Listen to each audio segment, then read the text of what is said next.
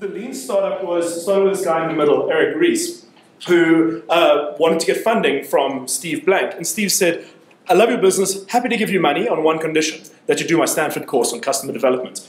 And as he worked through that, Eric was a software developer and took into account the customer development process of putting customer development before product development, and coming from the experience of agile software development, cloud computing, and the scalability that brings, really came up with this idea of how do you create a lean startup, of how do you build a business by running short experiments to test and validate against that. So your customer development and your product development is happening in parallel through these short iterations, getting real feedback to help you make the decisions along the way.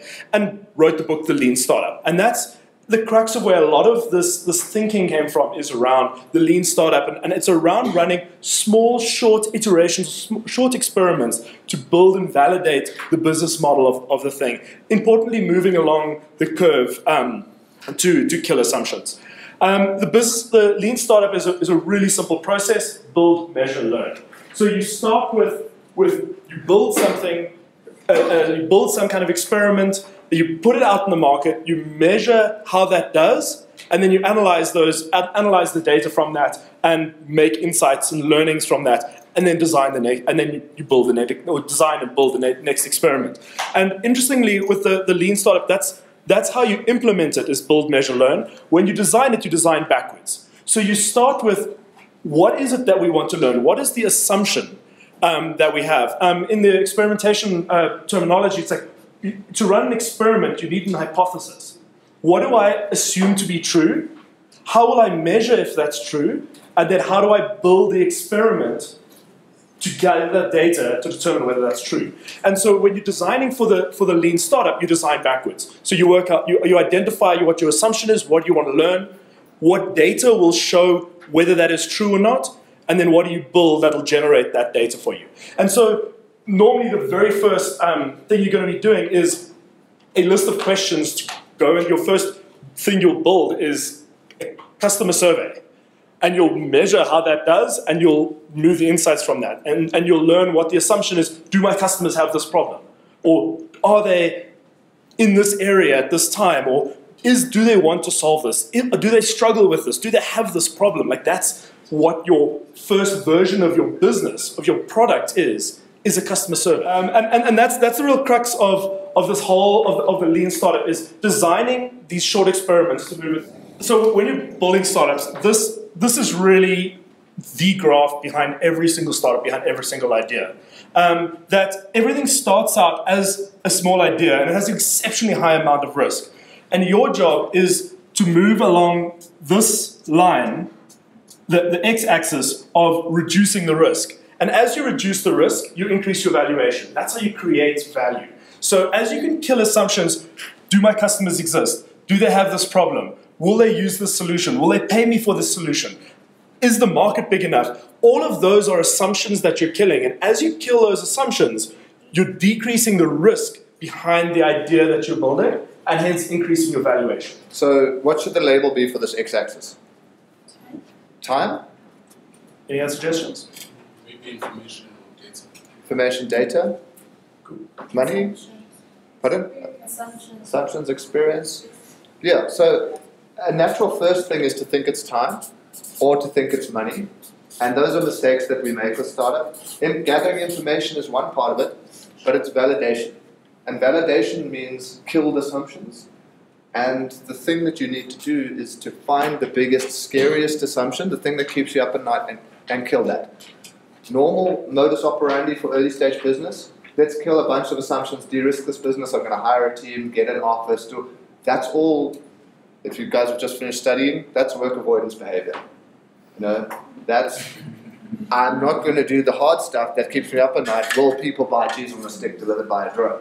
Oh, I need a team, I need product, and all of this stuff. Office, yeah. Yes, you do a little bit of validation. You know, you show you can hire, you show you can manage.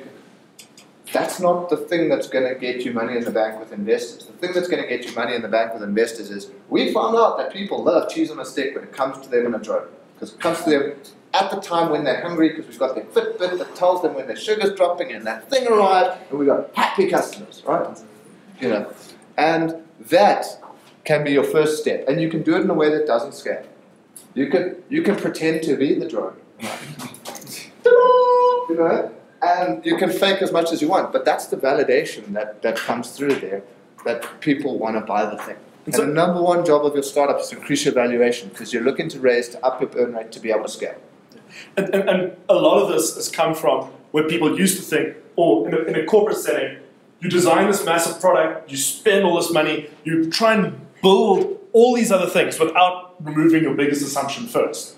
And when it fails, they write off a couple of $100 million just for the sake of it. Now, as a startup, that's a very difficult thing to do. And specifically, if you're going to need funding to grow and scale, you're probably going to have to raise that externally from other people. So if you go to someone and say, this is my great business plan, I just need to build this factory and hire 100 people and do all this thing, but you haven't actually done anything, it's going to be very difficult to get that money.